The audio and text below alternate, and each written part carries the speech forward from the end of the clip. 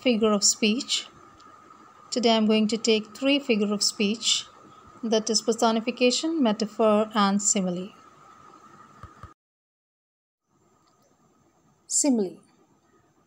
Simile is a figure of speech in which there is a comparison between two objects or person that are similar at least in one point.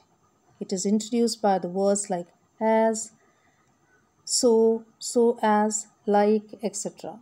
So you can see the two unlike things using the word like or as in the sentence.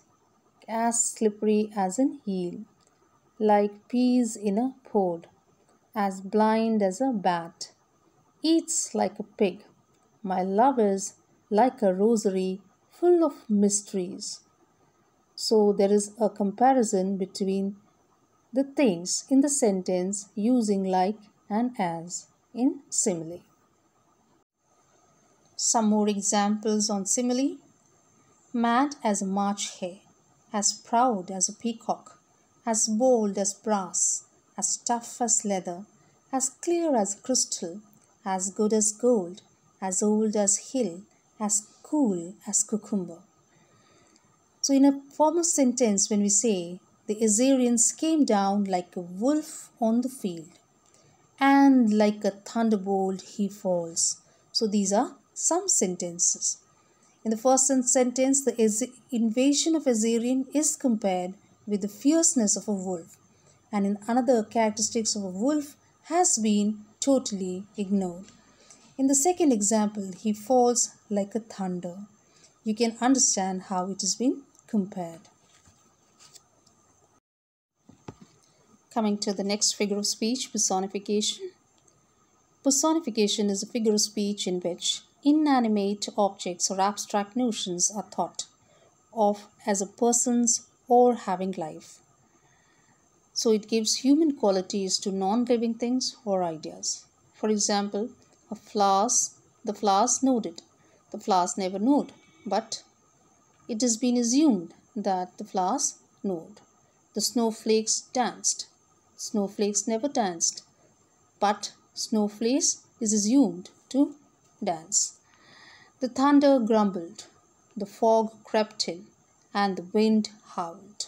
So you can see many of the non-living things are animated to show the effect in the sentence, to make it animate. Some other examples are, let's not ambition mock their useful toil.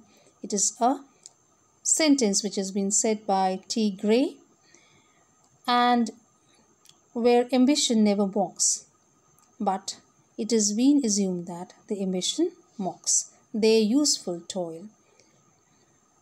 The authority forget a dying king.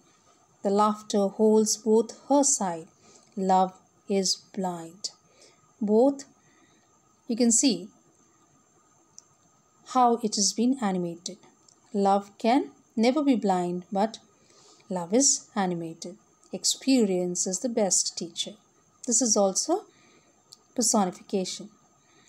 Jealousy is the green-eyed monster.